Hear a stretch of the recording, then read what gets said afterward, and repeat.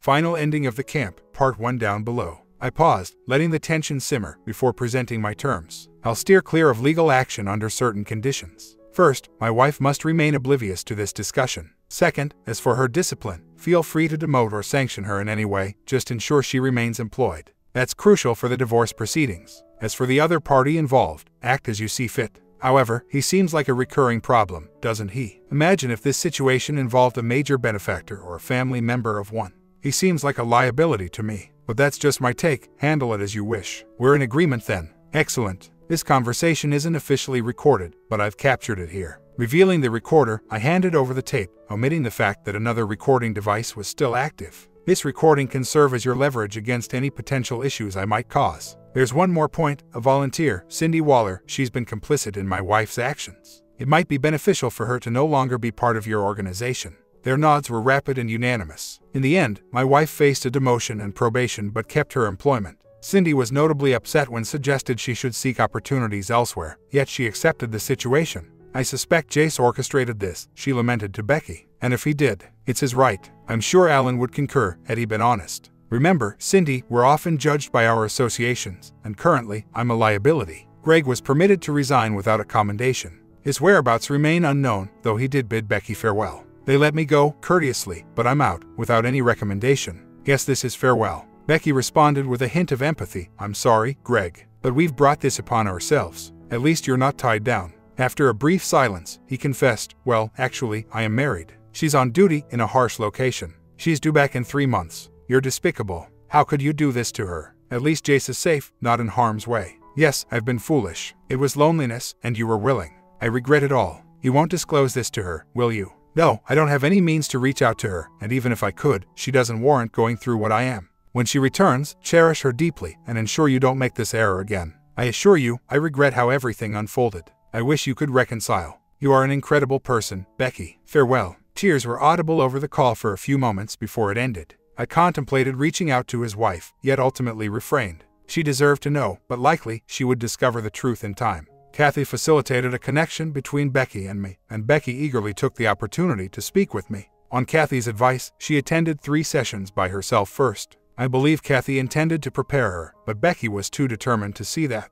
The anticipated evening arrived. Our first meeting. Anticipating a possible confrontation, I arrived half an hour early. Becky was noticeably surprised when Kathy escorted her from the lobby and saw me already there. Jace, she exclaimed, attempting to embrace me. Kathy stepped in between us. Becky, for this to be successful, you must respect his boundaries. He has made it clear that he doesn't want any physical contact. If you don't adhere to the guidelines I've established, he'll depart and not return. Got it. After a brief moment, she composed herself and took a seat across the table. Becky, listen. I understand you have things to express, and so does Jace. Remember, stay composed, articulate clearly, and avoid overreacting. Would you like to start? She nodded, and we began. Firstly, I owe you an apology, Jace. What I did was inexcusable. You have every right to be upset. I can't justify my actions. I'm not even certain why I behaved that way. Was it worth the agony I'm experiencing? Absolutely not. Would I ever make such an egregious mistake again? Never. But Kathy has made me realize that merely being remorseful and apologizing won't suffice if you can't forgive me. I admit I made a grave mistake that ruined a wonderful marriage. Now, I need to persuade you to consider giving me another chance. Can you promise to at least speak with me? If, after these sessions, you still can't forgive me, I'll accept it and won't contest the divorce. I observed both of them. Perhaps those solo sessions were beneficial after all. I began, sensing her anticipation for my response. I realize it's hard for you, Beck. I've been pondering over the past few days. Think about the couples we know who faced infidelity and sought counseling to salvage their marriage. How many succeeded? Only one pair, Gary and Sherry. And even they seem changed, less affectionate in public than before. It's been 2 years, yet they haven't fully recovered. Can you imagine us like that? Always under a cloud of doubt, me questioning your every move, verifying your stories, checking your belongings and devices. I couldn't bear it. She visibly recoiled at my words, yet her expression remained resolute. If it means I can be close to you every night, I'd endure it, she asserted. I'd do whatever it takes to prove I'm trustworthy again. I exhaled in frustration, throwing up my hands. There's the issue, trust. How can we rebuild that? You were dishonest even before we fully committed to each other. I overlooked it back then. Now, after all these years, planning a life together, you've strayed again. Was it loneliness or boredom this time? While I was focused on our future, you chose a different path. Releasing these pent-up feelings was cathartic. Becky looked shell-shocked as Kathy intervened. Time's up, Kathy announced. For next session, Becky, think about Jace's words. Plan how you'll regain his trust. Jace, consider whether you can move past your anger and give the relationship another chance. Be candid about it. That's all for today. Jace, may I speak with you briefly before you go? Good night, Becky. We observed her drive away, pausing for a long moment before departing. Kathy turned to me, her expression somber. You've decided against reconciliation, haven't you? I nodded, feeling a mix of relief and sorrow. Kathy sighed. I thought so. We need to adjust our approach, prepare her for this. If there's any affection left, let her down gently. Attempting to resolve our issues proved futile. Kathy and I gave it our all, yet it seemed like hitting a brick wall. Despite employing every strategy at our disposal, understanding remained elusive. Eventually, I ceased trying. You broke your deepest promise, Beck, and it seemed effortless for you. Even now, you seem to regret the consequences, but I sense a lack of gravity in your understanding of the act. You treated it as trivial, akin to overspending or a minor accident, whereas I saw it as transformative. Didn't it resonate with you at all? Her response remained evasive as ever, crying out for emotional expression. Yet you're the one who's become unyielding. Can't we try once more? How can you remain so detached while I'm unraveling? You're missing the point. Emotion surges through me. It's emotion that distinguishes us, enabling us to experience love, frustration, passion. Other beings may think, but it's humans who feel deeply. I've simply learned to manage these feelings better. After she spoke for another half hour, I signaled a pause and stood up. It's over, Beck. Acceptance and moving forward are necessary now. I still hold affection for you, but it's insufficient. The divorce will be finalized in a month. It's better for us both. You have so much life ahead, and you'll find someone new. Remember us if you ever face temptation again. He will merit your utmost. Exiting, I felt my heart shatter anew at her cry. Kathy contacted me 2 days later. I've just had a session with Becky. Although I can't divulge details, she's still hopeful about reconciling. Be cautious, she might try to approach you. I'm genuinely sorry for how things turned out. Maybe continue therapy a bit longer. Shall we schedule a session? I pondered briefly. Not now. I'll reach out in a few weeks. Thanks for everything, Kathy. Indeed, Kathy's prediction came true. There was one last endeavor before relinquishment.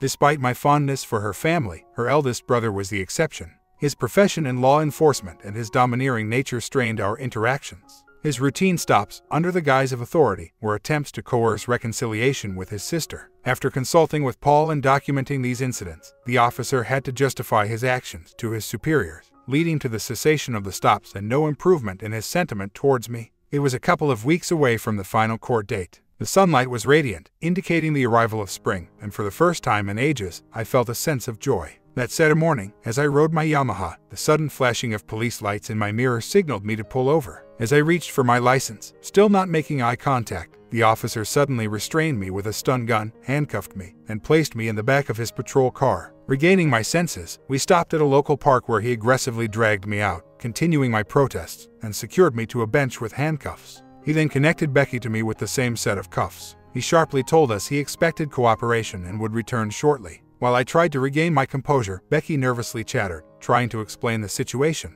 Can we talk now, dear? Searching her face, I tried to see the woman I once loved. She seemed different now. Seems I don't have much choice, I responded with a forced smile. Just pass me my phone. I was supposed to meet someone, and then you have my full attention, okay? She handed me my phone, and I immediately called emergency services. 911, what's your emergency? My name is J.C. Gooding. I'm at Armstrong Park, on the south bench near the gazebo. I've been forcibly detained and handcuffed to a bench and another individual. I need assistance. Becky, panicking, attempted to snatch the phone from me, her voice rising in alarm. The park was bustling with people, some of whom started to approach us. The person responsible is Shift Commander Jeff Sterling, and I'm handcuffed to his sister. Please hurry. The response was swift. A police car arrived within minutes. Becky was still in distress, trying to explain as the officer worked to free us. Her brother arrived shortly after, driving hastily onto the scene and causing a stir among the park goers. I've got this under control, I assured the officer, who hesitated, eyeing me cautiously. Handing me over to him could implicate you as well. You might face imprisonment or certainly lose your job.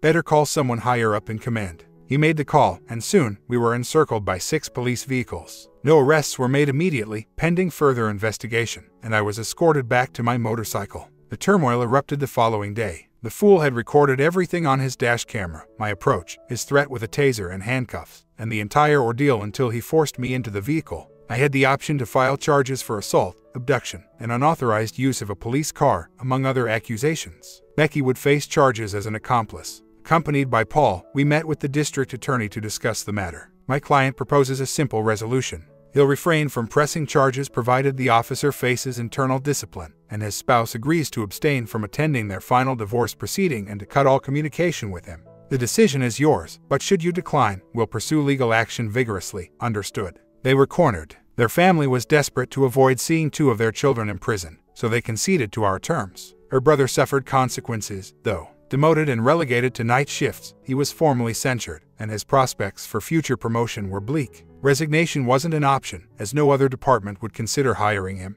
Eventually, everything settled. I returned to my thriving business and met a charming, youthful woman who saw the goodness in me, reigniting my belief in the world's beauty. In reality, I lost my friends, my business, and my spouse. It took time before I could even consider dating again. My company floundered as our predicament became public, resulting in a loss of contracts. Fortunately, Ada received a well-deserved job offer and took her protege with her, then resigned shortly after. Entering my office the next month, I found a note on the door. "You win, you scoundrel. Alan secured another job, and the dissolution papers are on your desk. Sign them, and the company's closure will be finalized." The letter was unsigned, yet I instantly recognized it as Cindy's handiwork. Surprisingly, a bit of cash was left over. Following the sale of our shared property, my financial situation was quite comfortable. In fact, I could afford to take a sabbatical for a year, but I settled for a 2-month break, hopped on my Roadstar, and set off to explore. My journey took me 3 states away, to a region south of the Mason-Dixon line. There, I discovered one of the most picturesque cities nestled among mountains,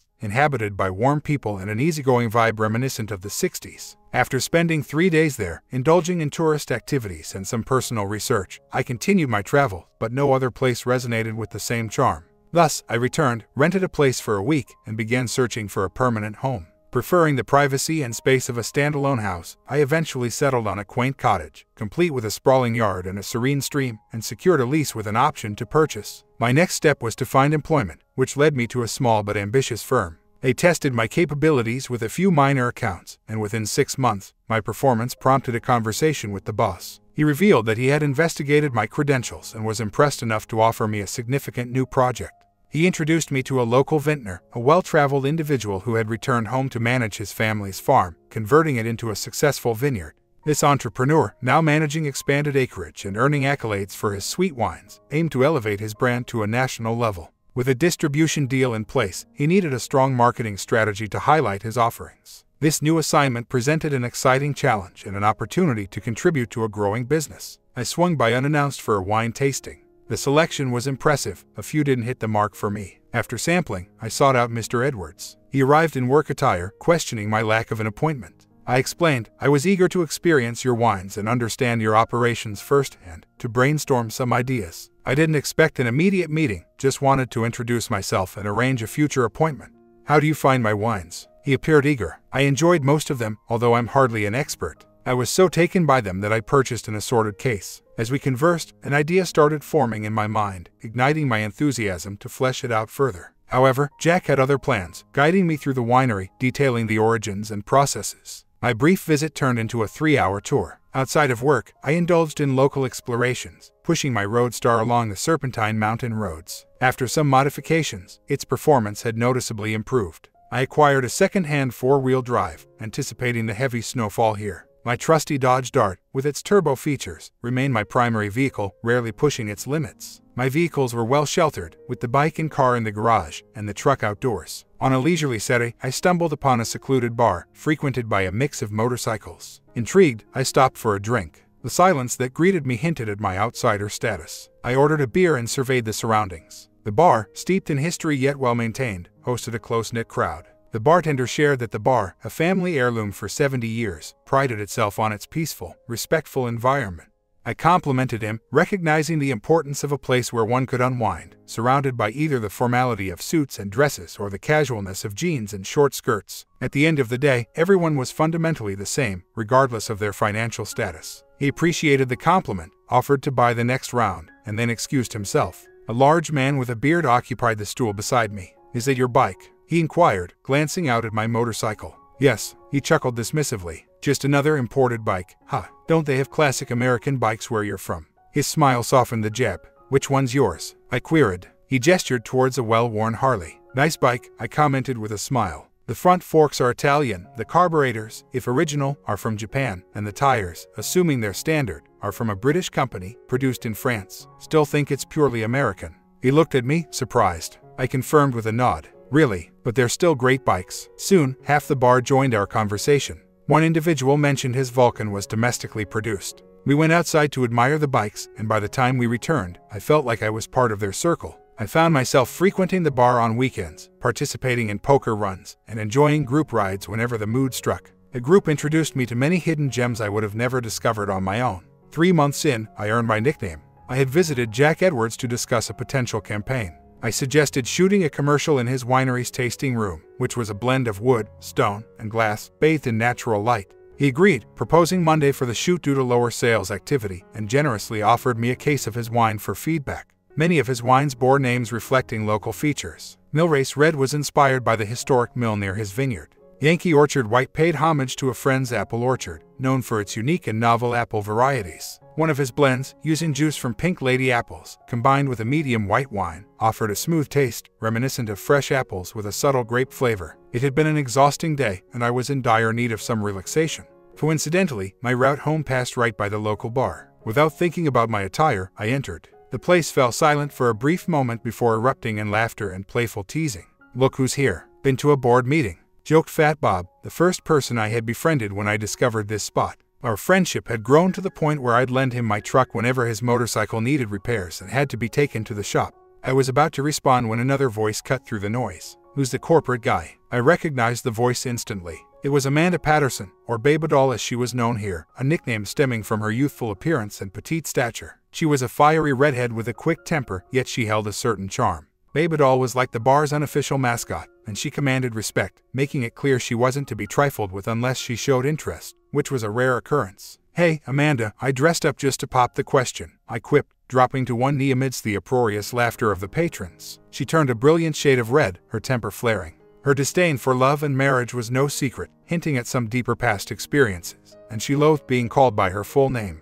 "Not funny, jerk. And why are you all laughing? Don't make me come over there." Her outburst only fueled the laughter. "I'll take that as a maybe," I continued playfully. "Should I stay in this suit until you agree to turn my life around?" She shoved me playfully and stormed off to the kitchen. Fat Bob helped me to my feet, chuckling. "Better skip ordering tonight. She might add a special seasoning to it," he whispered. Baby-Doll occasionally helped in the kitchen on weekends, earning her keep with tips and meals. Ellen, one of the bartenders, shared that Amanda had faced tough times, was financially strapped, and resorted to staying at a women's shelter during the week, while crashing on a cot in the bar's back room over the weekend. It wasn't strictly above board, but it was a well-kept secret. "She's really a decent person, just facing hard times. We'd give her a regular job here if finances allowed." Curious, I inquired about her weekday meals and her lack of a steady job. "Soup kitchens, I assume." I never really inquired. "I believe she has a troubled past with the law, hasn't completed her high school education, lacks personal transportation, and that narrows her job opportunities considerably." Amanda was a constant presence there, staying until the last minute to secure a place to sleep at night.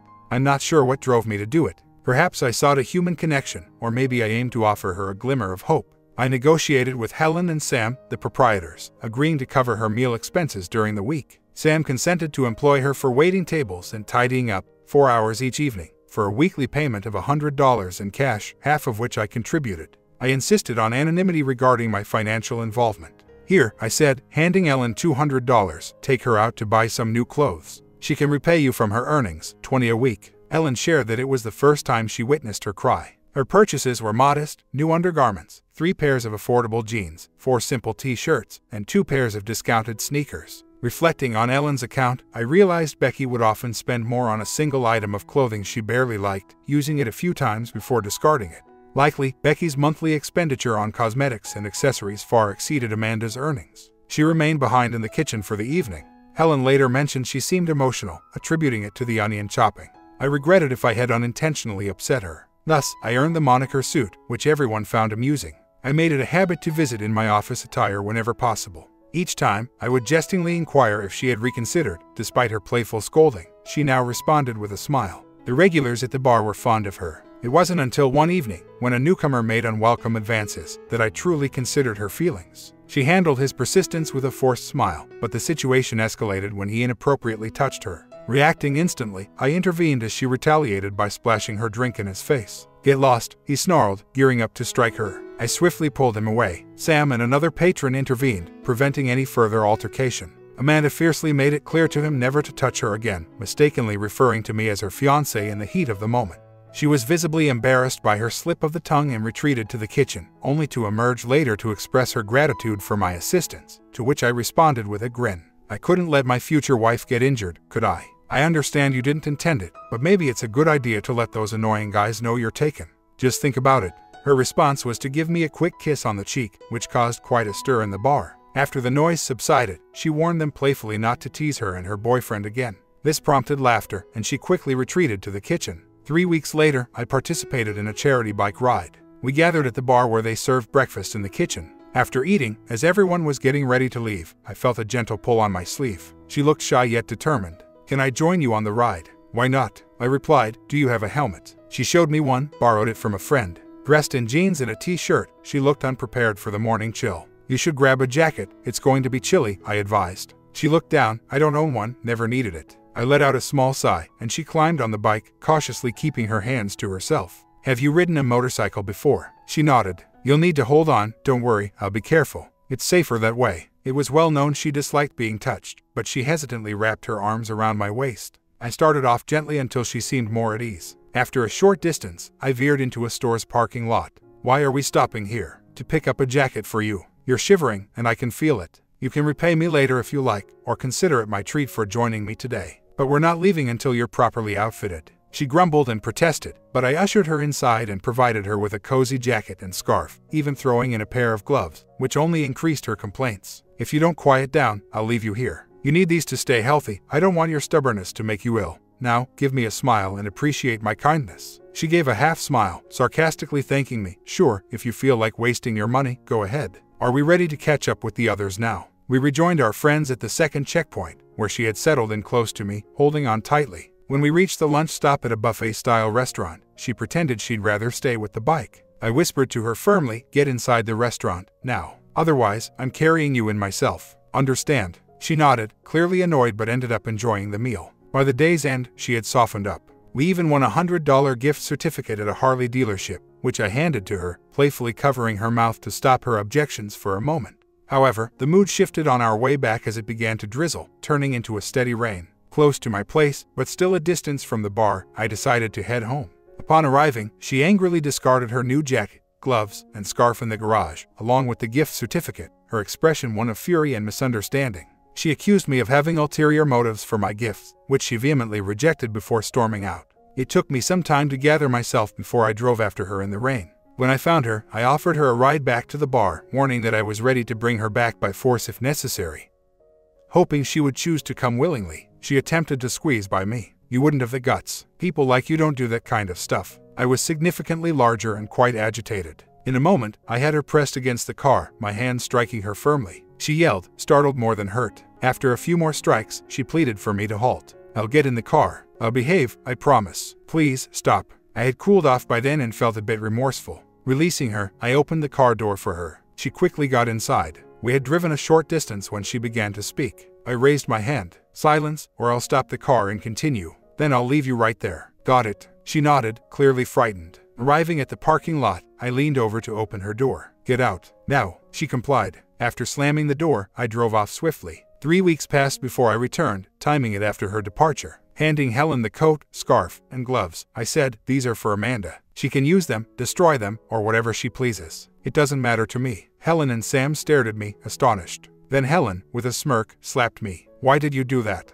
I inquired, touching my cheek. "That's for leaving us with her nonstop wailing for 3 weeks. We were puzzled by your sudden absence." Then Babe it all arrived, retreated to the back room, and sobbed for days. It took a while, but she finally shared her story. She's led a tough life, mistreated and forsaken at 15. She moved through foster homes until she turned 18, and ended up on the streets. It seems she met a cruel man who exploited her. Be gentle with her, Suit. She's not used to someone who's genuinely kind and considerate. It's an unfamiliar notion to her. She suspects that if someone shows kindness, they're after something, often something she's reluctant to offer. She paused, a smile spreading across her face. She rushes to the door at the sound of a motorcycle, hoping it's you. She'd never admit it, but she's really taken with you. Her complaints have turned to soft sighs. Give her some slack. Make an appearance while she's around, offer a friendly word, before she's too frustrated with everyone in the bar. The following evening, I drove to the bar in the dark, dressed in a suit. "Amanda, come out here." She appeared from the kitchen, a look of apprehension on her face. I softened my voice. "Come here, I just want to have a chat."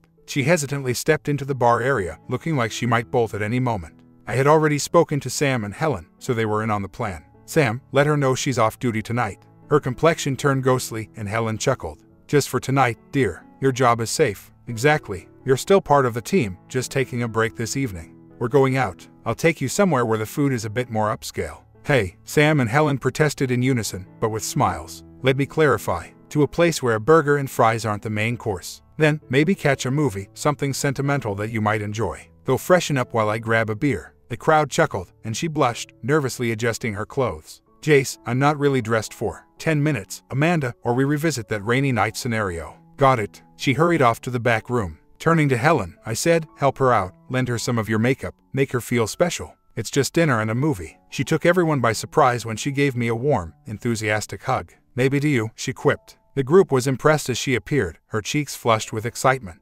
Helen had styled her hair and applied a touch of lipstick, enhancing her natural beauty. I guided her by placing her hand under my arm, holding the door for her as our friends smiled approvingly. They watched from the doorway as I opened the car door for her and ensured she was comfortably seated, their muffled cheers following us as we drove off. "Any particular place you'd like to dine?" I inquired while we cruised along the road, my excitement speeding up the drive. She had been quiet. "Anywhere is fine," she murmured, gazing out the window. I stopped the car in a nearby parking lot. "Look at me, Amanda," I said gently. She turned to face me. I value direct answers. "So, where would you really like to eat? Maybe try something new. Italian, Thai, whatever you fancy." She hesitated, then spoke softly. "I've always been curious about lobster, but it might be expensive." Ignoring her concern about the cost, I took her to a place known for its seafood variety, treating her to a lobster dish served in 3 styles. Initially hesitant, she gradually became more at ease, even offering me a taste at one point. "I actually don't care much for lobster," I confessed. Her confusion was clear. "Then why come here?" "It's because you wanted to try it.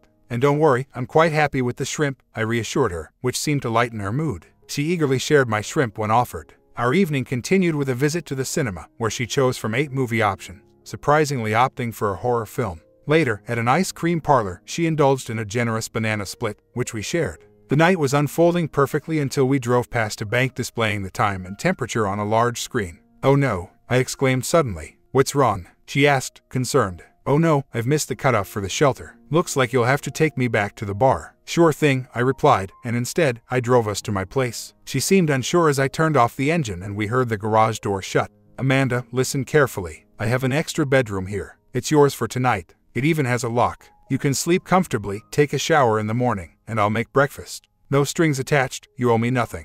It's your choice. I'm heading in now. If you feel uneasy, just lock the door and stretch out in the car. I'll come to wake you up in the morning." After half an hour, she decided to come inside. "Which way to the bedroom?" I showed her to her room, where the towels were, offered her a shirt to sleep in, and then I went to lock my own door, chuckling to myself. She must be a deep sleeper because I managed to shower, get dressed, and prepare breakfast before knocking on her door. "Morning, sleepyhead, breakfast is ready." I served the coffee, the ham and cheese omelet, and toast, and sat waiting. Just when I was about to give up, she wandered into the kitchen, wearing my oversized tee. She seemed tiny in it. Her grogginess didn't affect her hunger, though. She ate everything. After breakfast, we left the dishes and I grabbed my travel mug. "Where should I drop you off?" She seemed taken aback. "Not sure. I usually spend time at the library until work starts, but that's not for another couple of hours. Maybe the park is fine." I didn't like the sound of that. The park was a haven for the homeless at that hour, and it didn't seem right for her to be there. "How about this? You stay here. I'll go to work in the truck, and we can meet up when I'm done. You can use the Dart to get back to the bar. Just take care, all right?" Her eyes widened in surprise. "You trust me that much?" I smiled playfully. "You planning to take something from me?" Her cheeks flushed with color. I interrupted before she could speak. "I didn't think so. Actually, I need to get the oil changed. Could you take it to the Dodge dealership for me? It's all paid for, so no worries about cost. I'll call them when they open. Can you do it if they have a slot available?" She just nodded, looking surprised. I gave her a quick peck on the cheek, stepping back before she could respond. "Thanks, dear. I'll call as soon as I know more. Feel free to watch TV and eat whatever you want. See you later." As I left, she was still touching the spot where I'd kissed her. At work, people noticed I was in a great mood. The secretary, who had shown interest in me when I first joined, asked with a hint of sarcasm if I had a fun night. I took a moment, finishing my coffee before replying. "Well, Gail, I did spend the evening with an energetic young redhead. Quite refreshing, you know." It's a wonder I'm even able to stand today." She was speechless, while the others chuckled around us. She ended up getting the oil changed for me. When I went home to change clothes, I was struck by how clean everything was. The place was spotless. She must have worked on it all day. Later, my friend came over to give me a ride to pick up my car, wearing a big grin.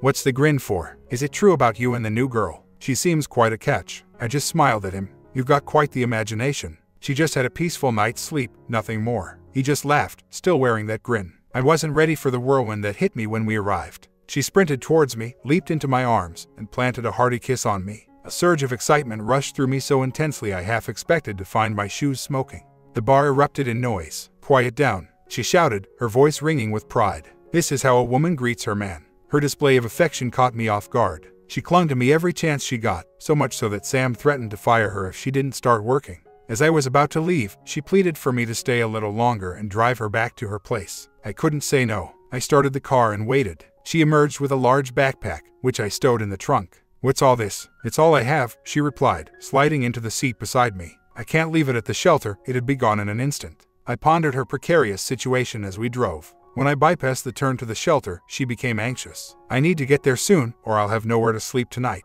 "Don't worry, you won't be sleeping there tonight. You have a room at my place. You helped me out a lot today, think of it as a thank you." She hesitated, then changed the subject by turning the radio to a station playing music I wasn't fond of, turning it up loud. That evening, instead of heading straight to bed, she showered, changed into one of my shirts, and lounged on the sofa, flipping through TV channels. "Hey, I was watching that show. It was dull, suit, and I'm the guest here." She settled on a drama series about 4 women sharing a secret.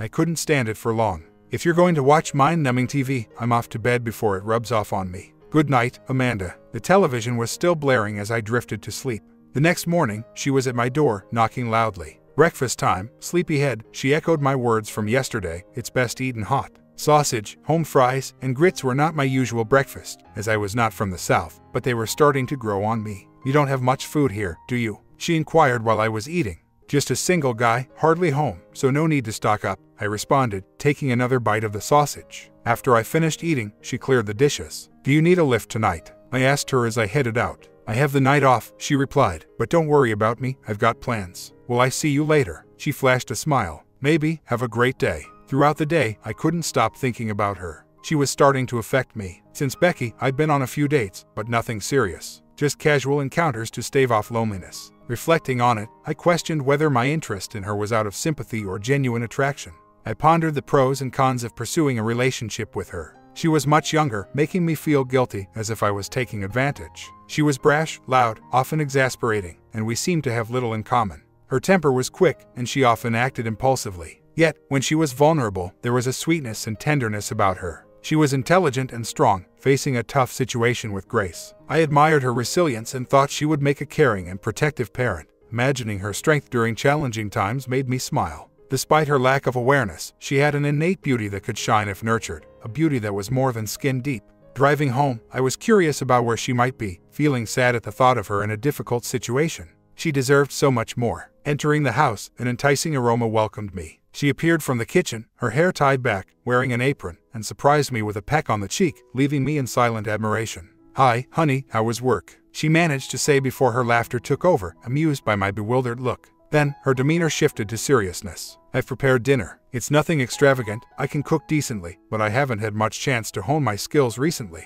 It'll be ready in about 30 minutes. Why don't you sit down? Can I get you a beer, or would you prefer tea? We need to have a conversation after dinner." I could see the resolve in her eyes, signaling the importance of what she had to say. "Tea is good, thanks. Need a hand with anything?" I offered. "No, it's all under control. Just relax," she responded, a hint of relief in her voice. Dinner was delightful: roast pork, potatoes seasoned with basil and rosemary, asparagus, and freshly baked bread. It was perhaps the best meal I had ever enjoyed. I overindulged and felt a bit sheepish, but her smile reassured me. "I'll take that as a compliment. Shall we move on to dessert?" She had prepared banana pudding, a southern delicacy I had grown fond of. After dinner, feeling almost too full to move, I retreated to the living room while she tidied up. Then, she came in, pulling a chair close to where I was sitting. "Did you enjoy the meal? Is everything clean to your liking?" The place looked spotless, and the meal was fantastic. "How did you become such an amazing cook?" Her expression turned melancholy for a moment. "My mother taught me everything she knew in the kitchen before she lost her battle with addiction." I felt a strong urge to comfort her. She quickly composed herself and looked at me determinedly. "John, I'd like to propose something." I want to rent a room here. I can pay you weekly, help with the cooking, cleaning, laundry, and even take care of the lawn. I promise I won't be in your way. These past few days have been the happiest I've been in a while, and I dread the thought of going back to the shelter. Can we make this work?" Her eyes were filled with hope, waiting for my response. No, her expression deflated, tears welling up. "I'll gather my belongings. Can you take me to the shelter?" "No, you'll stay until we've talked. Sit down, listen, and don't interrupt." "Agreed." Her face showed a mix of fear and anticipation as she nodded.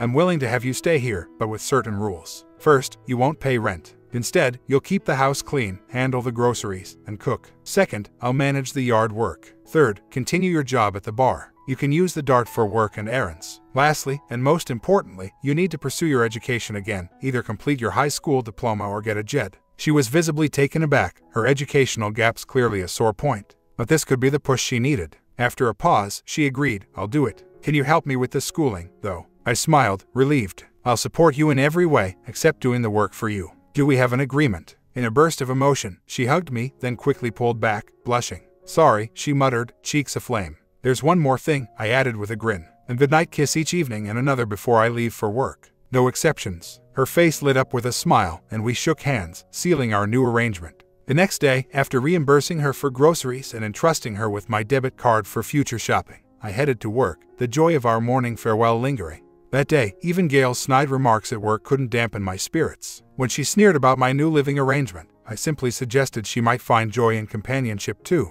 Her expression as I departed could have turned fresh cream sour. At the bar, the regulars teased me, yet their smiles betrayed affection. Sam gave me a firm handshake, and Helen pecked my cheek. "You're a stand-up guy, Suit. I always figured she'd win you over. We're just sharing a place, Helen." "Nothing more," I protested. Her smile only broadened. "Sure, if you say so." Amanda's face lit up with joy upon seeing me. I was about to grab a burger when she intervened. "I've left dinner for you in the fridge. Just heat it up for 3 minutes. Hope you enjoy it." After enjoying a single beer and playing a round of pool with Fat Boy, I returned home to a delightful meal. Amanda finished her shift at 9:30 and arrived home by 10, heading straight for a shower. I reeked of greasy food, she explained, emerging in a robe, her hair wrapped in a towel. "What's on TV?" Our life together settled into a comforting routine. I handled the outdoor chores and car washing, while she took care of the indoors. She was the primary cook, but I made sure we dined out or enjoyed a grilled meal once a week. On beautiful Sundays, we'd take rides, either solo or with friends. She reluctantly accepted the moniker Mrs. Suit, though always with a smirk.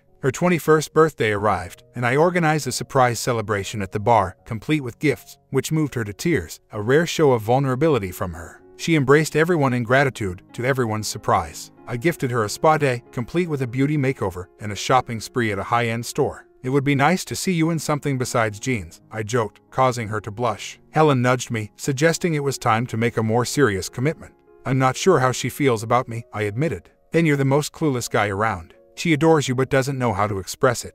You need to guide her. It will be rewarding." "How are you so wise?" She embraced Sam upon his arrival. 15 years ago, that was me. But then I met Sam, and over time, he showed me the world had good men, and I just hadn't met one until him. I had been part of a rough group for 3 years. They treated me poorly, and I believed that's what I deserved. They impacted me deeply, to the point I couldn't have children. But Sam loved me regardless. How could I resist? Our age gap is even more significant than yours and Amanda's, yet we've thrived. Take the chance, Suit. You won't regret it. Based on what you've shared, she's entirely different from your ex. I had shared some details about my past relationship with Becky around 6 months earlier, during a dinner when we hosted them and Amanda had to step out to the store. Amanda was excelling in her studies. Encouraged by me, she decided to pursue a complete high school diploma instead of a JED. We figured she would be ready to graduate in 2 more months. The school held graduation ceremonies twice yearly to honor their achievements. While some graduates were older, many were like Amanda, young people who had slipped through the cracks. I promised her a celebration for her graduation.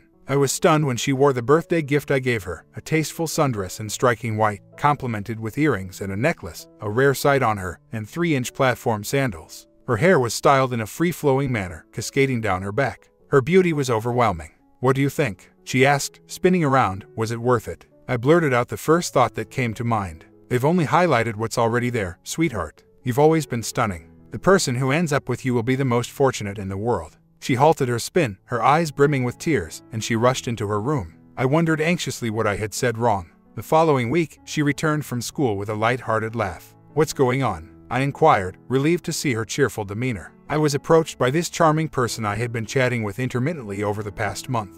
It felt like a sharp pain pierced my heart when I heard it. My response was a simple, subdued "oh" as I turned away. Their reaction was swift and intense. "Is that all you're going to say? Just oh?" they challenged. Feeling cornered, I retorted, "What do you expect me to say? You seem interested, given all the playful banter over the past month. Why would I stand in your way?" They stormed off to their room, the door banging shut behind them. I exhaled deeply, a sense of fatigue washing over me as this kind of scene had become all too common. The door might need fixing if this continued. Attempts to talk were met with silence, so I resigned myself to the sofa with a beer, sinking into my thoughts. By the time I was on my third drink, I was lost in contemplation, eventually drifting to sleep. A gentle shake on my shoulder woke me up. Squinting, I managed a groggy "what?" Then came the dreaded phrase, "We need to talk," making me instantly tense. That sentence never preceded anything positive. "Do you have feelings for me?" they asked, their expression unreadable. "Yes, I do," I replied sincerely. "To what extent?" they pressed. "I'm not sure what you're looking for here, Amanda. Help me understand," I said, feeling bewildered. Their frustration boiled over, and I felt a sharp sting on my face as they vented. Nursing my cheek, I listened as they poured out their feelings. "I want to know if you love me, not just as a friend, but deeply and romantically. Because I've felt that way about you for a long time, and it's like you've never noticed. I know there are differences between us. I'm younger, less experienced, socially awkward, loud, jealous, fearful, and that's just scratching the surface. I can't stand this anymore. If you don't feel the same way, I'll have to leave." I interrupted her outburst with a comforting embrace. "Quiet now," I urged with conviction. "Are you trying to make me stop caring for you? It's too late for that. Whatever you think you lack, it's irrelevant. You hold something far more precious, my heart." She seemed to faint at my words, and when she came to, she was in my arms, sharing a moment of tenderness and tears before drifting to sleep. Did the night lead to a whirlwind of romance? No. She was still vulnerable, so I just held her as she sobbed, carried her to my room, and made sure she was comfortable. Then I stepped outside, lost in thought under the starry sky, contemplating our future. Time slipped by as I stood there. When I returned inside, she had put on one of my shirts and was back in bed. As I joined her, she snuggled close, murmured a soft "love you," and fell asleep once more. I stayed awake, holding her, feeling the warmth of her presence, until sleep finally took over. I woke up to the scent of breakfast. She was in the kitchen, meticulously preparing our meal. Surprising her with a gentle embrace, I kissed her neck, making her giggle after a moment of surprise. "Be careful, love, or we'll end up with nothing but burnt breakfast." Post-breakfast, with the whole day ahead of us, we sat down to talk. She settled into my embrace. "I do love you," she confessed, "but I need time to heal from my past wounds." She recounted her life's journey, marked by moments of joy and despair. After her father's death, her mother's life unraveled, leading to a tumultuous childhood marred by neglect and danger. She bravely shared the hardships she faced, including a near assault and her subsequent years in the system, revealing struggles I hadn't known, including a younger sister she longed to protect. Her path had been fraught with manipulation and mistreatment, driving her to escape to a safer place, ultimately leading her here. My heart was heavy with longing for her. "I really need you, Jace. I just can't seem to move past my fears. Can you help me?" she asked. I did what I could, even arranging for a therapist to help her. 4 months on, things had changed. We grew closer, more intimate, and she became comfortable enough to wear shorts and tank tops around the house, even opting for more revealing nightwear, a change from her usual attire. Amanda was never one for drinks, but she took a liking to wine, a gift from a client. One evening, after she'd had a bit to drink, she opened up completely. I proceeded with caution, focusing on her needs. I was gentle, starting with kisses and progressing slowly, paying attention to her neck, ears, and stomach. She was overwhelmed with emotion, reacting passionately to my touch. She stammered, "That was incredible," still catching her breath, and after a while, she took the lead, wanting to feel in control. Our connection was intense, and soon, she was fully immersed in the experience, expressing her emotions loudly. It was a night of letting go and being in the moment. She fell asleep, exhausted from the emotional and physical journey. The next morning, she playfully initiated another round of intimacy, suggesting a change in dynamics. During our time together, she experienced deep pleasure in various ways, expressing her delight vocally. The intensity of our connection was evident, and we both cherished the closeness. We decided to forego our usual bike ride, considering her comfort. The day unfolded leisurely until we got ready and headed out. She proudly claimed the Dart as her car, and we ended up at the mall, where I steered her into a jewelry store, marking a new chapter in our journey together. "Shoes," I suggested, standing in the glow of the engagement rings. "Really?" she gasped, tears streaming down her face. "Absolutely," I replied, kneeling. "This is why I suited up today. Marry me." After a teary yes and a moment of calm, she seemed to try on every ring we could afford in the store. She chose a simple design, not the priciest, but it was her favorite. Entering the bar, the atmosphere turned festive instantly. The women gathered together, leaving us men aside. "What's happening?" I inquired. The guys chuckled. They're brainstorming wedding ideas, they said. Best heed this, nod along to her wishes, budget allowing, and give them space. She dreamt of a church wedding. We found one nearby, with a condition: attend services for 6 weeks prior. This was beneficial. The Reverend, wise and seasoned, encouraged a few premarital sessions. My past marital woes and her experiences surfaced. She wept for me, promising fidelity. We believed in it, joining the church semi-regularly. She joked it was an excuse to expand her dress collection, which she wore often, except for work, to maintain financial independence. If you ever dislike my dresses, I'll stop wearing them, she teased. Now, her wardrobe fills a spare room. I vividly recall Amanda's walk down the aisle, her ivory lace dress accentuating her figure, her hair cascading in a lustrous wave. Helen played the bride's mother role. Sam walked her down the aisle. Fat Boy was my best man. Colleagues and bar friends filled the seats, celebrating and escorting us to our honeymoon start. My mother adored Amanda, having longed for a daughter. Amanda, initially reserved, eventually formed a close bond, sharing a parting whisper that moved my mother to tears. On our way to the airport, I pondered their heartfelt exchange. I expressed gratitude to my mother-in-law, telling her I appreciated sharing her son with me and promised joy with future grandchildren, which seemed to brighten her day. The topic shifted as she hinted at her bridal attire, distracting me with playful secrecy. Our honeymoon destination was Belize, a fresh choice distinct from my previous experience in Cancun, aiming to create unique memories. It was Amanda's first journey abroad, a new adventure for her. We thoroughly enjoyed ourselves, exploring the beaches, where Amanda preferred the shade to protect her delicate skin, while her red hair glistened in the sunlight. Unexpectedly, she led me to a beach where more skin was shown than covered, confidently removing her wrap, leaving little to the imagination. She playfully remarked, "Close your jaw, dear. I thought you'd appreciate a memorable scene like this, knowing you're the only one for me." The beach's warmth made it a frequent retreat for me, under the guise of cooling off. Amanda's figure was petite yet striking, capturing attention as we strolled by, even causing a stir among onlookers. Our nights were filled with passionate attempts to outdo each other's affection. As months passed, I encouraged her to leave her job to spend more time at home, which she reluctantly agreed to. Her mysterious grin hinted at something brewing. She pursued an education in hospitality and food management, a decision I supported despite not fully gratifying her choice. A sudden call from her one day, filled with urgency, prompted me to rush home. Her anxious demeanor and immediate embrace signaled something serious. Her tentative approach, asking if I truly loved her, filled me with a sense of foreboding. She sighed, taking my hand gently. "I have something important to tell you, and a request to make. Please listen to everything before you respond." She had been searching for her sister for several weeks, yearning for a reunion. Now 12, she hadn't seen her sister since she was 4. The disparity between her current comfortable life and her memories of foster care weighed heavily on her mind.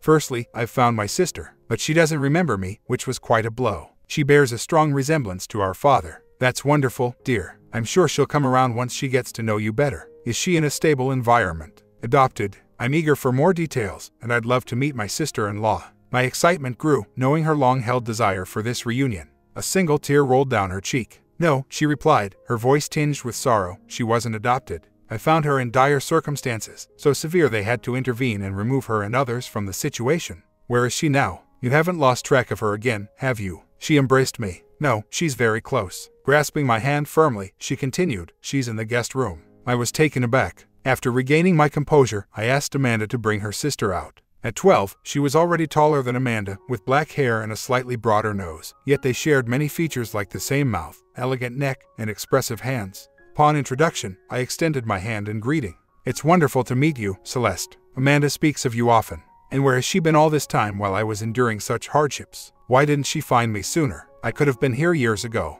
Her voice was filled with raw anger. Amanda quickly intervened. "I'm here now, sweetheart. I came for you the moment I could. 4 years back, I was struggling to manage my own life, let alone provide for an 8-year-old. I needed to get myself sorted out first. I understand your anger. Let's work together to improve things from here." Celeste was clearly frustrated. "So, what now? I'm supposed to live with you two and play the perfect family role. Dress up and act all innocent. Please, I've seen enough to know how the world works. They shut down my last place for a reason. Men always have an agenda, and I'm not naive to it," she said, gesturing broadly to emphasize her point.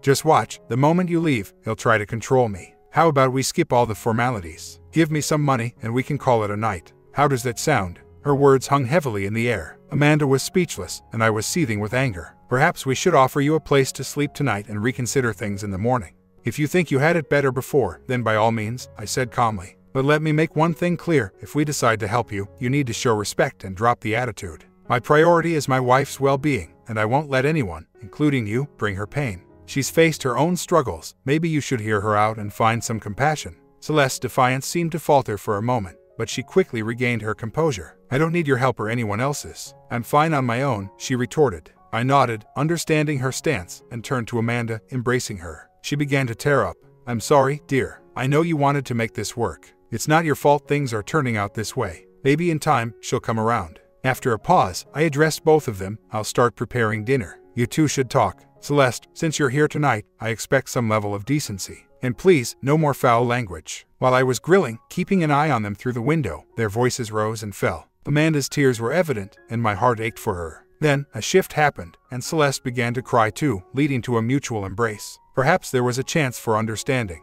Dinner was quiet, with no further incidents. Celeste surprisingly ate well, and afterward, she even helped Amanda clean up. Later, they informed me they were going out to buy some necessities for Celeste, likely clothes. The evening's tensions seemed to ease, hinting at a possibility of reconciliation. I spent some time reflecting alone, pondering over a world that seemed indifferent to the well-being of the young.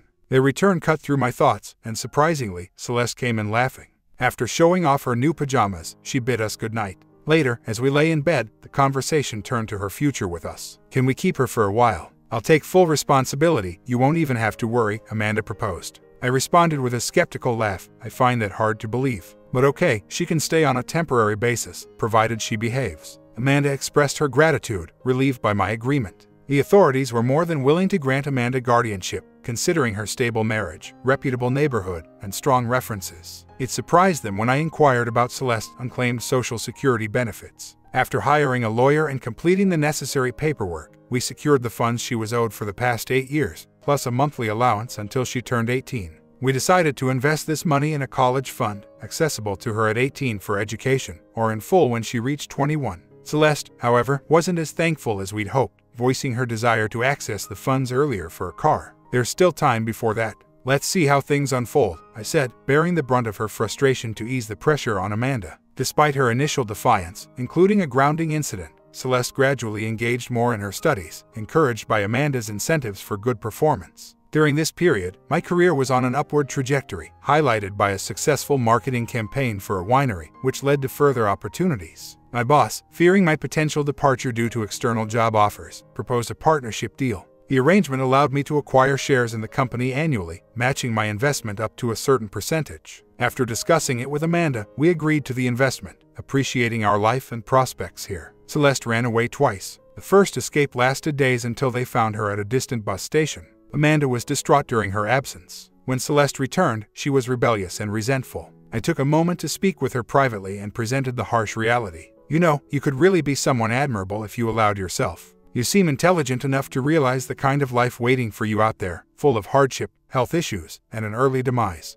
Is that the future you envision? Let me put it straight. If you run away again, that's it. Once you're 16, in 3 years, I'll help you become legally independent, give you what you're entitled to financially, and bid you farewell." But Amanda is at her breaking point. Do you grasp what I'm saying? I think my words alarmed her. However, 6 months later, she didn't return from school. Upon her eventual return, she discovered the doors locked. Thankfully, Amanda was absent. I spoke to her through the closed door. "Your belongings are packed. You can stay until the social services arrive. They're expected in about 45 minutes. I let her inside. She sat on the sofa, visibly shaken, and soon burst into tears, pleading for another chance. "Please, I beg you, don't cast me out. I'll behave, I swear. My leaving was a mistake. I panicked when I got caught with smokers at school, leading to my suspension. It would devastate Amanda. I felt lost. Her aversion to smoking surprised me. "Did you smoke?" "No, I was just with them, skipping class. Please, don't send me away." "Celeste, look at me," I said, seeking her gaze. "You need to realize that you have people who care about you. Amanda and I love you. We are here to guide and support you, to offer a stable and loving home. Let us help. You should have confided in us about your mistake. We would have been upset, sure, but our love for you is unwavering." Her tears flowed freely when I expressed my love, and she rushed into my arms, weeping intensely. That's when Amanda entered the room. "What's the matter?" she inquired with a hint of anxiety. "Our daughter is just growing up, sweetheart. She made a mistake, got caught, came home, and confessed everything to me. I really think she's learned her lesson and feels remorseful. She'll explain it to you herself. Here she is." I passed her over and stepped outside, meeting the social worker at the mailbox. "Hello, Denise. No need to worry, it was just a little mix-up. Our girl got into some trouble and ended up with a 3-day suspension. It's nothing too grave, but she was scared to tell us. Amanda's with her now, trying to understand the whole story." They're inside if you want to check on them. She exhaled deeply. I probably should, but I trust your judgment. Now I can finally head home, cook dinner for Fred, and have a meal together as a family for once. Appreciate it, Denise, I replied, feeling a bit guilty for holding her up. How about joining us this Sunday? I'm planning to roast some pork. That sounds lovely, Jace, but it's homecoming at our church. We'll have a big feast there, why don't you all join? Plus, there's this friendly contest to see who can bring the most guests, and you could help me win. I agreed to discuss it with my family and went back inside. Who was that? That was Denise, dear. She stopped by to invite us to the homecoming service. Sounds nice, doesn't it? I'm up for it. They've got that new young pastor, right? He's quite charming. I'll call her to see what I can contribute. Celeste beamed at me. I attempted a serious look but couldn't keep it up. She jumped up from the couch. I know I'm grounded, but I can still go to church, can't I? Bobby Smith will be there, right? Celeste, you're only 13. There's plenty of time for boys later. If you and Bobby both show up, I swear the church might just light up with sparks. They both smiled at me, and with a playful huff, Celeste declared, boys, before heading off to assist her sister with the meal. In that moment, I felt a reassuring sense that our little family was going to be just fine. This week marked a significant milestone for our family. Celeste achieved honor roll status for the first time and was gearing up to learn driving during the summer, which admittedly filled me with anxiety. Amanda's graduation ceremony was a momentous occasion.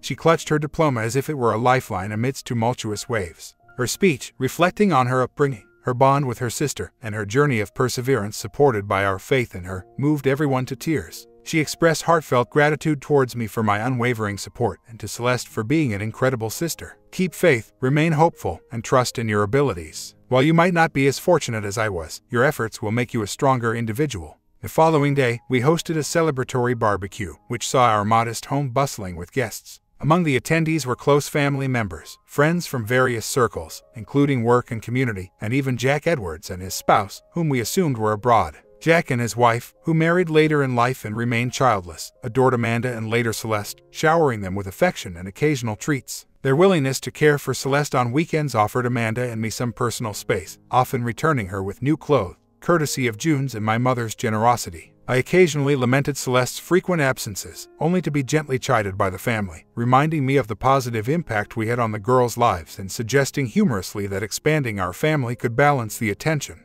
During a tender moment, the women comforted an emotional Celeste, their whispers of reassurance filling the room. As the conversation turned to the future, the notion of having more children was playfully proposed, hinting at the joy it would bring to everyone's lives. Jack supported the idea with a smile, and as Celeste and I shared a prolonged embrace, I felt the weight of love and expectation mingling with the sweet nostalgia of the day's celebrations. We didn't visit the bar as often as before since having kids changed our priorities. However, I still managed to go there occasionally after work. Celeste always had activities that needed transportation, and Amanda stepped up as the supermom, ferrying her to band and soccer practices and matches. I couldn't be there for these activities, but I never missed her games. On a bright set afternoon, after a soccer match, I listened to Celeste and her teammates deciding on a place to celebrate their victory. She was starting to go out with groups, which made me a bit anxious, especially since they sometimes formed pairs during these outings. Amanda chuckled at my concern. You can't prevent her from growing up, dear. It's a good way for them to learn about socializing and eventually dating.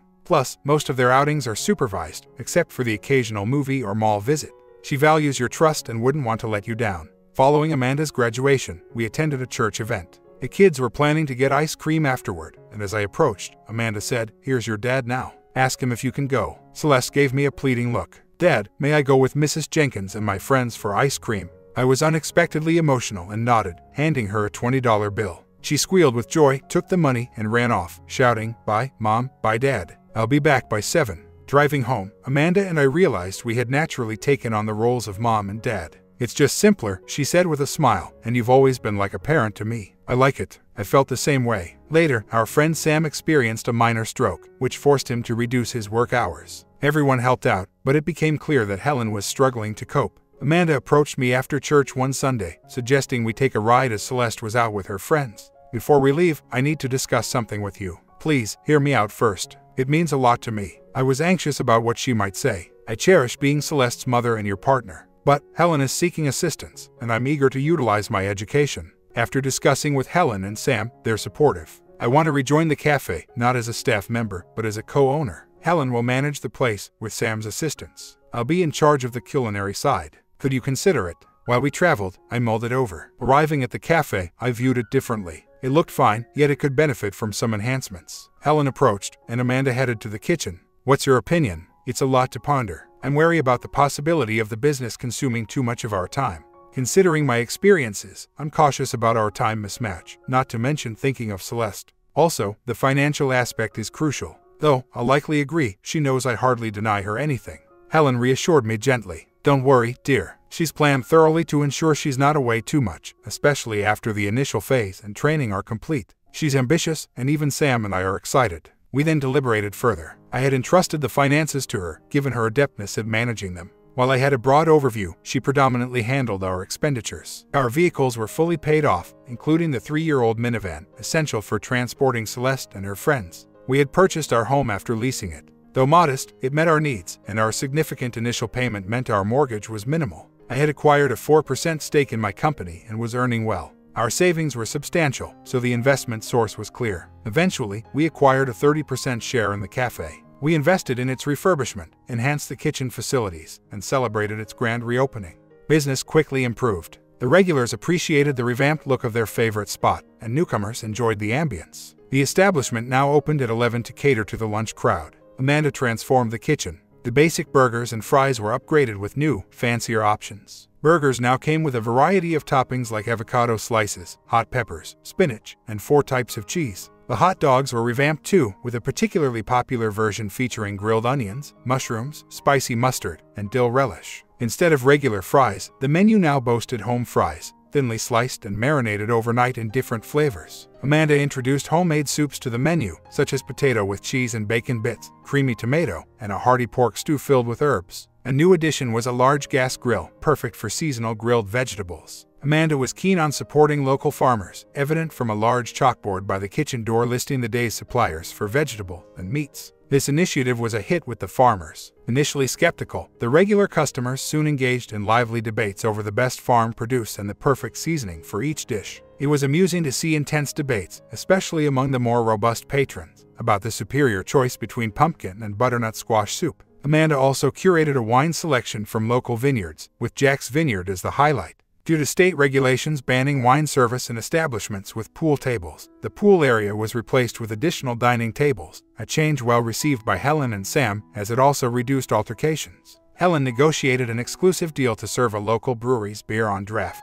The place caught the attention of a local food critic, leading to an unexpected but glowing review. The headline read, "The best hidden jewel in the state," praising Sam's Bar and Grill for its significant transformation under the new co-owner Amanda Gooding. Located on Swan Pond Road, just outside the city, this 75-year-old establishment had gained newfound popularity, making it a bustling spot despite the regulars' preference for its previous, quieter days. From blue-collar workers to students, everyone mingles pleasantly here. The only debate I recall was between 2 customers arguing about whether rosemary or basil should dominate the pork stew. I supported the rosemary advocate, partly because of his imposing presence. The restaurant offers straightforward, well-seasoned dishes at a fair price. The service shines, the ambience is inviting, and the place is exceptionally clean, boasting a near-perfect health score. Mrs. Gooding assured me they're on track to achieve the highest rating soon. Located just outside the city, the establishment serves only beer and wine. Helen Connors, who co-owns the place with her husband Sam, prefers it this way and has no plans to change, even if future regulations allow for more. The bar area, reminiscent of a classic saloon, showcases local and national beverages. The knowledgeable staff can guide you through the selection of beers and wines. Despite its secluded location, it's a gem worth visiting. Each of my visits has been rewarding in terms of food quality and service. I must insist you try the banana pudding, it's exceptional and a personal favorite. When Amanda and Helen exchanged knowing smiles, it became clear they had no idea who the enthusiastic patron was, mistaking him for a curious customer. Amanda made it a point to join Celeste and me for dinner whenever we visited. As Celeste grew, she expressed interest in working there, an idea I fully supported given the family-friendly environment.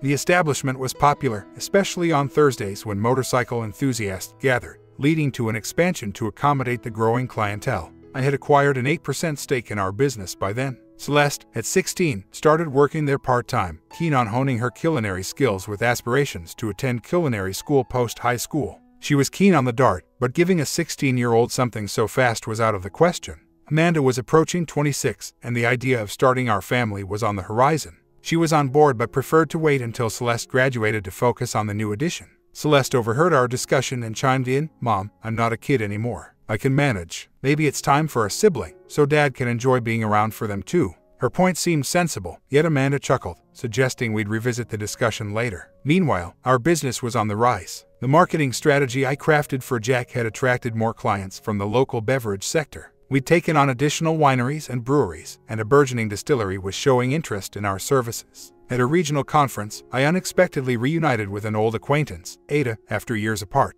She retained her striking presence, enhanced by the years. I approached her unnoticed, teasing about old times. Surprised but delighted, she hugged me back, expressing how much she'd missed our conversations. Over coffee, she shared her recent hardships, including her divorce after discovering her husband's infidelity. He had strayed, and despite attempts at reconciliation, his affair led to a pregnancy, ending their marriage abruptly. I offered a sympathetic ear, inquiring if she had someone special in her life now. "No, it seems premature, I believe. I've been contemplating a change. My firm was taken over, and the new management isn't to my liking. I presume they retained me solely due to my proficiency in my role. A fresh start is definitely on my horizon." I smiled at her, presenting a business card. "Have you considered moving to the sun-drenched South? Ponder over it and ring me up." To my astonishment, she accepted the card. As we were about to part ways, she inquired about my personal life. I raised my hand to show my wedding ring. "Every single day, I feel blessed for the life I've crafted.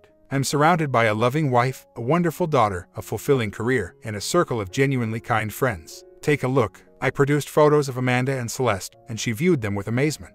"How did you manage to find such a stunning partner? And your daughter, she's her spitting image except for the hair. And she seems so youthful. Was she a child when she had her?" I chuckled and clarified. Her embrace was warm and sincere, a reflection of her happiness for me. It only struck me later, but the topic of Becky never surfaced in our conversation. 2 months down the line, my supervisor summoned me, sliding a resume across. "Review this. She mentioned you as a reference, even credited you with her training. Is she proficient?" I inspected it and beamed. "While I may have mentored her, she's innately talented. At this point, she's outshining me. We'd be foolish to pass on her if she's within our budget." He acknowledged with a nod. "Then bring her on board, and she'll report to you. But now, there's a grave matter we need to address. I haven't disclosed this to anyone, and it must remain confidential." He paused, collecting his thoughts. "I'm unwell, John Charles. It's grave. A tumor in my brain, recently detected, necessitates urgent removal, or it's fatal. The survival odds are uncertain. Gloria and I have concurred that you should steer the company during my recovery, or take the helm permanently should the need arise. Either way, it's imperative to sustain the firm's stability until Gloria resolves her future actions." It certainly stirred things up in our group when he shared the news. He and Jack had been inseparable for years. On the day of his operation, everyone from our office, including Gail, showed up.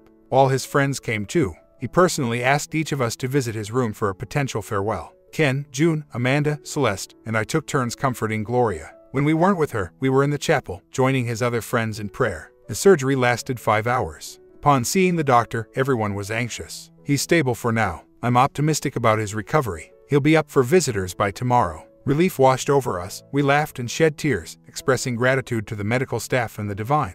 Ada quickly became an integral part of our team, essentially my go-to person. Amanda and Celeste adored her, and she seamlessly merged into our friendship circle. The matchmaking began shortly after, as it often does among married friends towards the single ones. Ada resisted, claiming she wasn't ready for a relationship. She became a regular at the bar, quickly befriending the regulars, bolstered by her connection to us. The day she agreed to join a poker run with a friend was memorable. He was a large, bearded, Caucasian man, yet one of the kindest individuals I've ever encountered. Children were naturally drawn to him, surrounding him eagerly in social settings. His wife, however, was manipulative and unfaithful, which devastated him upon discovery. She demeaned him, and her new partner underestimated him. Sam and I helped him legally and supported him through the ordeal, but the emotional toll was evident. 18 months on, he hadn't considered dating again. Ada, taking us by surprise, agreed to go on a date before the poker run, which went remarkably well, judging by their beaming smiles. 8 months later, she flaunted an elegant ring and was expecting. My life veered in a new direction when Alice Johnson approached us about a campaign proposal. Her being proactive was unusual, as clients seldom come with solid plans, often too attached to their ideas. I typically referred such clients elsewhere to avoid the fallout of unmet expectations. Alice was a manager for athletes, notably Bettina Bang Bang Burke, now Stewart, a middleweight MMA fighter and world champion in her division. The initiative wasn't about her, but rather a cause we all championed. Initially reluctant, I finally consented to discuss it.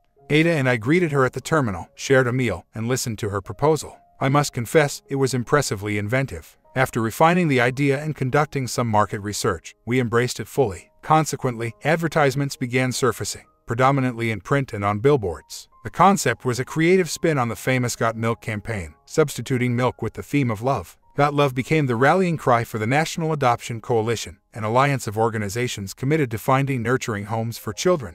This initiative gained nationwide traction. The advertisements showcased celebrities who were adopted, alongside groups of children from various backgrounds, typically set in their hometowns. Each ad included a call to action to consider adoption, supported by local dairy contributions to children's homes correlating with each successful adoption, and even incorporated the iconic milk mustache. Before long, notable figures from various fields, rock and country musicians, athletes, business leaders, actors, Olympians, and Nobel laureates, all of whom were adopted, eagerly offered their support. We highlighted many alongside their adoptive families, some of whom had pursued adoption themselves. Betty and Mark Stewart, the brains behind this concept, were photographed with their newly adopted child, becoming a crowd favorite.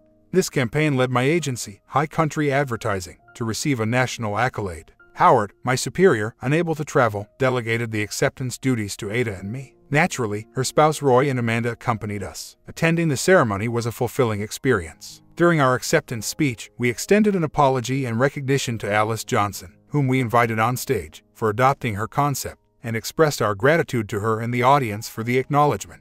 The subsequent mixer was lively. Ada and I had a playful wager on who would receive more proposition. I lost with 9 against her 16 and jokingly requested steak and eggs as my consolation breakfast. As the evening wound down, I was searching for Amanda, who had stepped out with Ada, when I encountered Becky. Her expression was a mix of apprehension and uncertainty. "Hello, Jace. How are you?" She greeted me, her tone revealing a tinge of nervousness. I observed her closely. She still possessed her beauty, albeit with a few changes, a bit more weight, drastically shorter hair, and seemingly plumper lips, yet she remained the enchanting woman I once adored. "I'm fine, Beck. How about you?" She gestured nonchalantly. "I'm managing. Congrats on your award, and it was nice seeing Ada again. She mentioned she's associated with your business now." I clarified subtly, "She collaborates with me. I'm a part owner and the current head of High Country Advertising. I joined after everything happened. I enjoy the work, the locale, and the community." Her gaze dropped to my hand. "It appears you found a special someone." I couldn't tell if it pained her, but I smiled, touching my ring.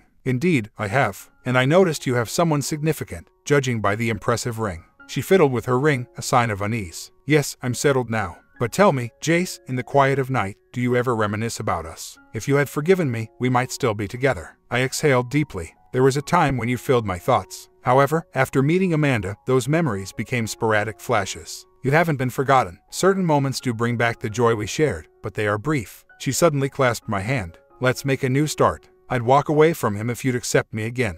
My feelings for you never faded. We were destined for each other." I felt a sharp gasp from behind as I gently freed my hand. "No, Beck. If destiny was on our side, betrayal would never have occurred, and I wouldn't have met Amanda. She embodies love and loyalty more than you ever did. I'm sorry, Becky. I wish you well." As I began to walk away, I felt a delicate hand intertwine with mine. "Who's your friend, dear?" Amanda inquired, her smile forced and polite. "This is Becky, someone from my past in the old town." "Becky, meet my wife, Amanda." There was no handshake, just an intense exchange of looks, as if they were silently competing. Observing them, Becky appeared in her mid-30s, dressed simply in black, while Amanda, youthful at 26, radiated with her green dress complementing her eyes and her copper-red hair flowing elegantly. I felt incredibly fortunate to have them in my life. Amanda, breaking the silence, turned to me with a smile. "Darling, could we perhaps retire early to our room? I'm feeling a bit unwell this evening." She paused, covering her mouth with a giggle. "Oh dear, I was hoping to surprise you later. But now's as good a time as any." "Surprise, we're expecting a boy." Behind me, I heard a sharp intake of breath, but my focus shifted entirely to Amanda.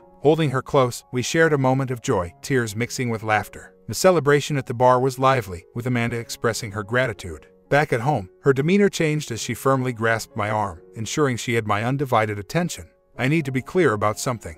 I'm aware of your recent conversation in New York. Promise me, never again will you be seen with that woman, understood?" Feeling the seriousness of her grip, I promised sincerely. She then softened, whispering appreciatively, "Thank you, love. And I know what you said to her, it was genuinely touching. Remember, you're gonna need those balls. I still want that girl." My comment: Becky was an easy woman before marriage, so OP is a fool to think the skank would change.